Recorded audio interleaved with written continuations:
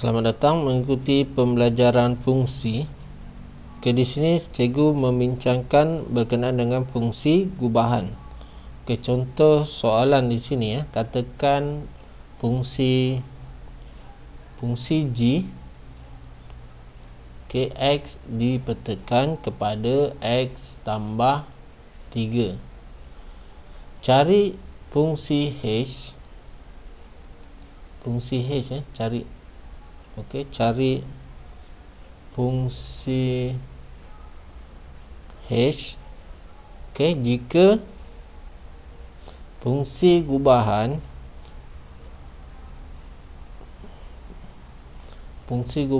hg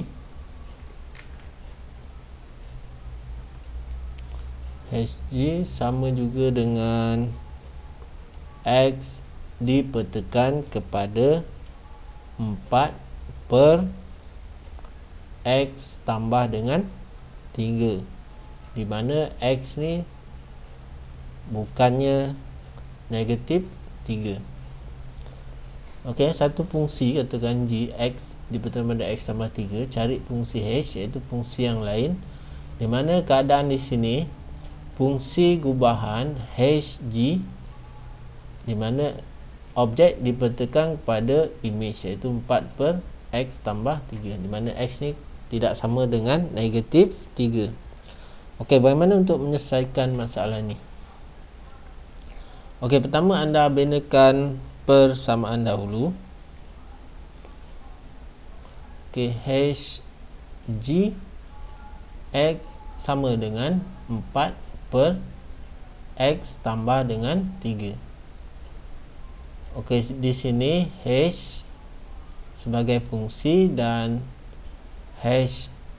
gh ni sebagai objek bermakna h objek di sini ialah g. Anda boleh bentukkan dalam bentuk persamaan gx sama dengan x tambah dengan 3 di sini gx di sini ialah x tambah 3. X tambah dengan 3. Gx h dah, gx anda telah pun tukar. Sama juga dengan 4 per x tambah dengan 3. Untuk fungsi h ni kita perlukan objek tunggal di sini yang mengaitkan dengan x, menghubungkaitkan dengan x. Katakan x tambah 3 ni kita jadikan ianya sebagai katakan y. Y sama juga dengan x tambah dengan 3. Bermakna di sini x sama dengan 3 anda letak di sebelah sini. Y tolak dengan 3. Y tolak dengan 3.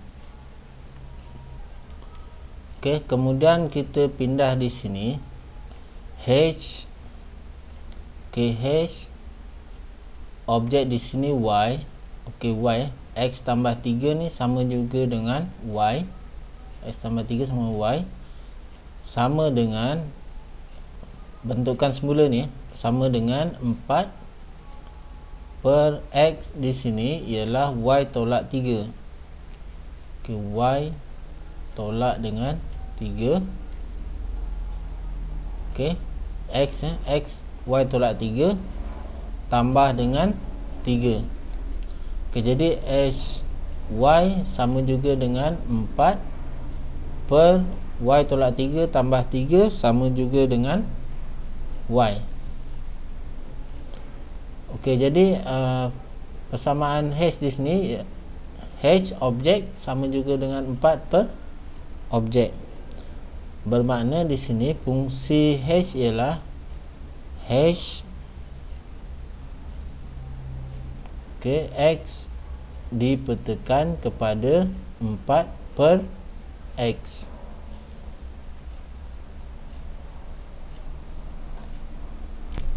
Sekarang anda akan dapat bentuk fungsi h ialah X dipertekan pada 4 per X mengikut keadaan persamaan S Y sama dengan 4 per Y, mana Y ni objek dan ni juga merupakan objek. Okey, sekian, terima kasih.